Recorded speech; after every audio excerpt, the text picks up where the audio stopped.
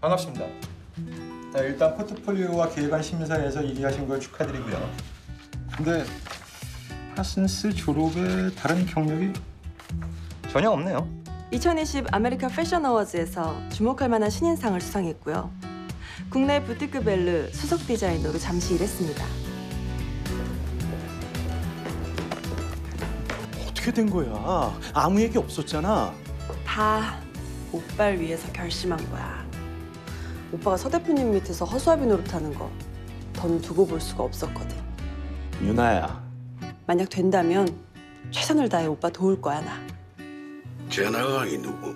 하늘이 엄마요, 아버지. 뭐? 오직 실력으로만 뽑힌 거라는 말 자네도 동의하나? 네, 그렇습니다.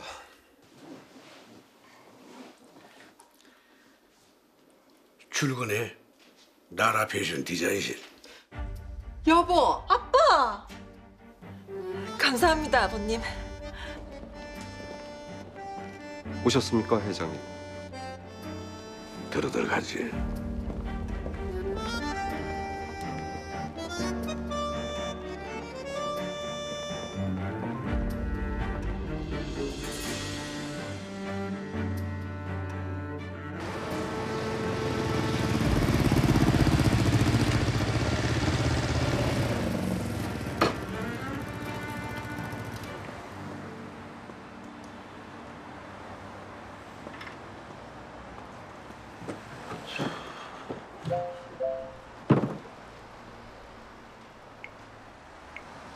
아무리 바빠도 식사는 꼭 제때 챙겨 드세요.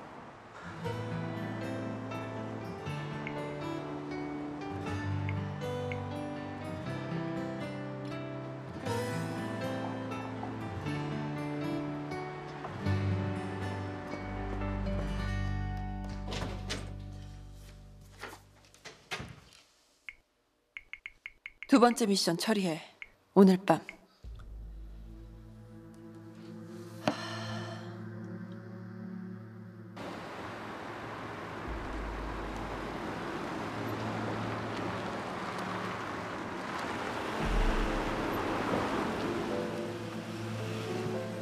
도착했습니다.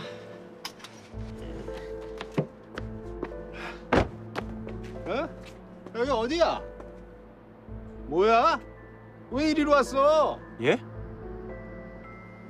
아, 말씀하신 대로 왔는데요. 됐어. 딴 기사 부를 테니까 꺼져, 이 자식아.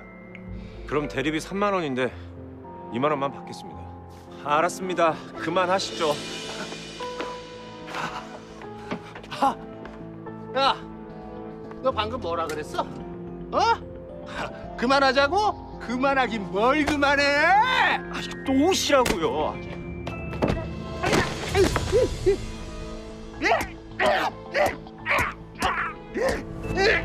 아야, 나 좀 돼! 이상해 살려! 형사님, 형사님, 저 좀 내보내줘요. 잠깐이라도 나갔다 와야 된다고요. 아니, 그 자식이 뭘 잘못 먹었나? 애를 포기 안 하겠다고 그날 해치더니 연락도 없이 불출석을 해? 수고 많으셨습니다, 변호사님. 괜찮으세요? 괜한 질문을 했네요. 괜찮을 리가 없는데.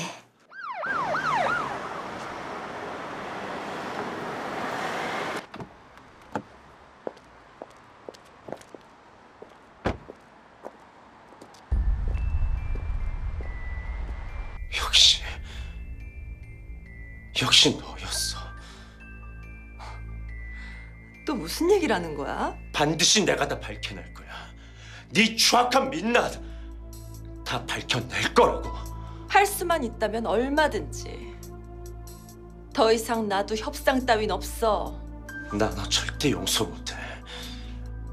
절대 용서 안 해. 당신 용서 같은 거 나한테 아무 의미 없어. 갈게.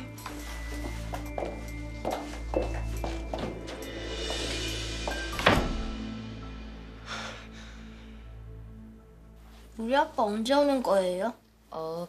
며칠 걸릴 수도 있으시대. 그런데 왜 내 전화 안 받아요? 아, 아마 훈련에 집중하시느라 휴대폰을 꺼두신 모양이야. 야, 그런 자식한테 우리 하늘이 지금껏 키우게 했다니 내 피가 거꾸로 막 치솟는다. 얼른 집에 가자. 오늘 나 집에 못 가. 뭐? 집에 못 가다니. 하늘이 혼자 있을 거 아니야. 그 사람 유치장에 갇혔으면. 왔어, 우리 아들? 이게 다 뭐예요? 예전에 엄마 때문에 캠핑 못 했잖아. 오늘 밤 여기서 캠핑하려고 엄마가 준비한 거야. 근데 이걸 그냥 내가 오늘 가만두나 봐라 이걸 내가. 아이 앉아요 그냥. 그 뻔뻔한 낯짝에 십자선 고속도로라도 내주고 싶은 심정이야. 근데 하늘이랑 같이 있잖아. 그래요, 윤철 씨.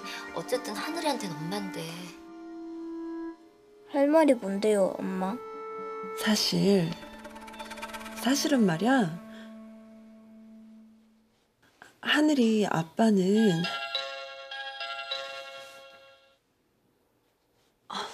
잠깐만 하늘아.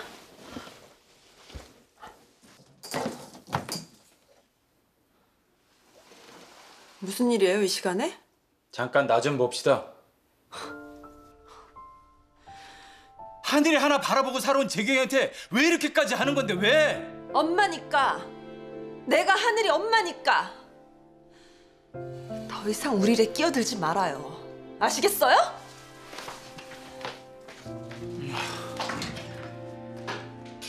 아이 진짜 정말.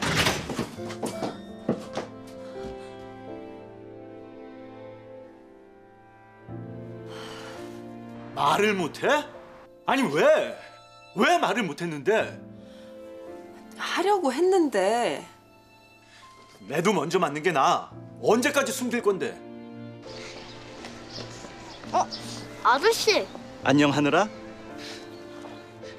사실은 아저씨가 누구냐 하면 엄마! 뭐 하는 거야 지금? 왜 왔어 여긴? 내가 알아서 잘 얘기하려던 참인데. 가자 하늘아. 집에 데려다 줄게. 왜 이래? 하늘이도 이젠 알 건 알아야지. 그만해. 이 아저씨야? 이 아저씨 때문에 엄마가 나랑 아빠 버린 거야? 미워. 엄마도 아저씨도 다 미워. 그게 정말이에요? 아, 어떻게 하늘이가... 그럼 하늘이 아빠 그럼 여태까지 아무것도 몰랐던 거예요? 자기가 친아빠인 줄 알았던 거야? 아니요. 다 알고 있었대요 처음부터.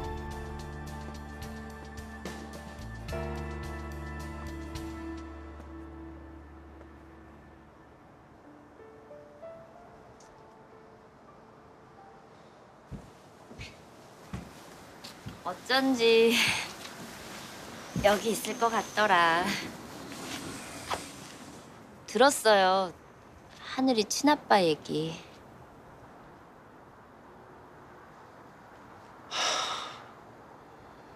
죽을 때까지 아무도 몰랐으면 했는데 결국 이렇게 다 알게 되네요. 우리 같이 지켜요, 하늘이. 아, 어떡해요. 아무런 방법이 없는데 뭘로 뭐 무슨 수로요?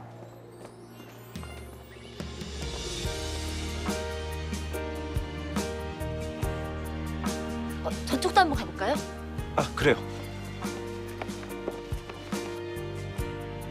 그쪽이 워낙 사각지대라 영상이 없어요. 아, 참. 어쩌면 그 주변에 주차돼 있던 차량들 블랙박스에 녹화가 돼 있을지 모르니까 일단 전단지라도 만들어서 붙여봐야겠어요. 그거 좋은 생각이네요. 저도 힘껏 도울게요. 엄마, 취업됐어. 취업? 어딘데? 왜 하필 여기야? 해주세요.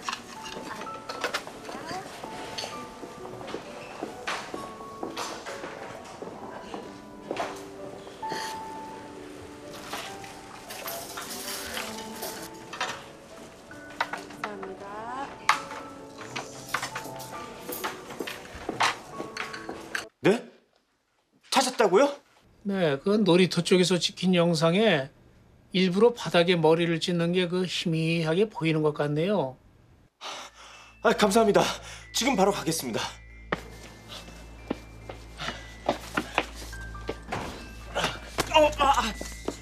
미안합니다. 안녕하세요. 다시 봤는데 그날 밤 영상은 녹화가 안 됐네요. 왜 이러세요, 갑자기? 제가 직접 확인해도 되겠죠? 참 이 사람이 아니 이 아파트 주민 다니면서 무슨 CCTV를 확인한다고? 예?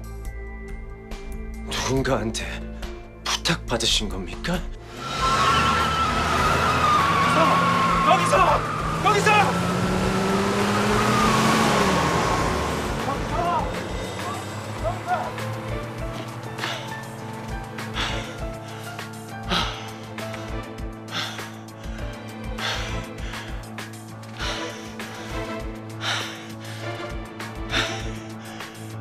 강준아,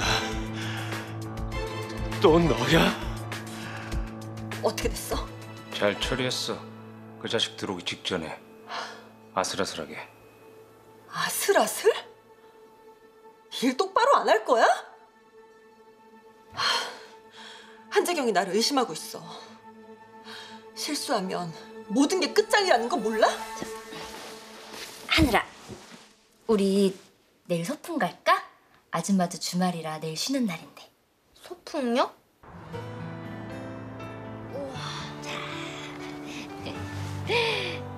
얼른 먹어, 하늘이. 오는 동안 배고팠지? 어서 드세요. 아, 예.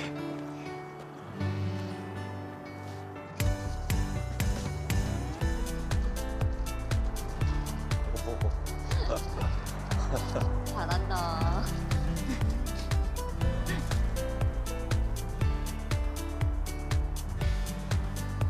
고마워요, 연희 씨. 고마우면 좌절 금지예요. 약속했죠? 네가 이기나? 내가 이기나?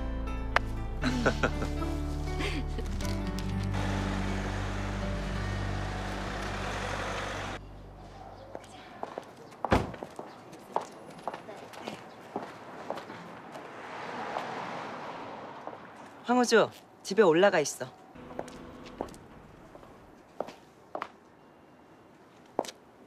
야, 나쁜 년아. 어머, 아니 무슨 이런 여자가 다 있어?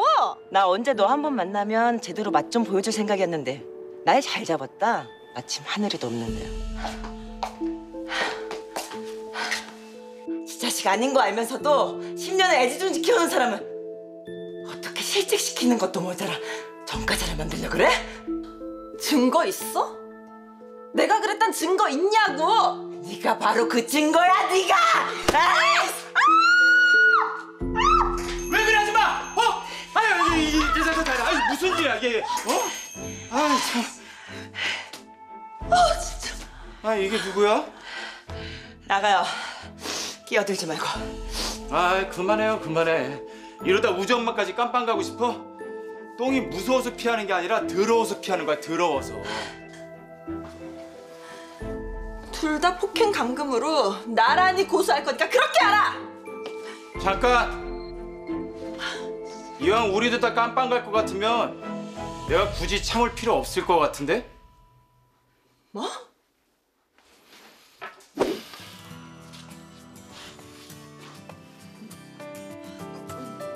무슨 짓이야 지금? 빵 들어갈 때 가더라도 제대로 복수는 해주고 가야지.